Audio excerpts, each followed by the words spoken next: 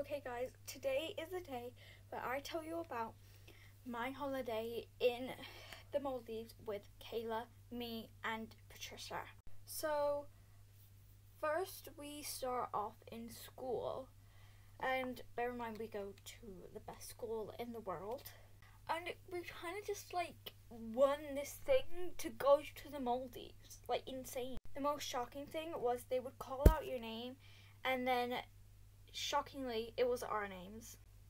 So we got really excited and we kind of just started jumping about everywhere. It was for this student of the term thing. So we was gonna go for 2 weeks to miss out the school, for school, just to get some time off. And what was really crazy is that the teachers gave us £10,000 to spend whilst there. See you in part 2.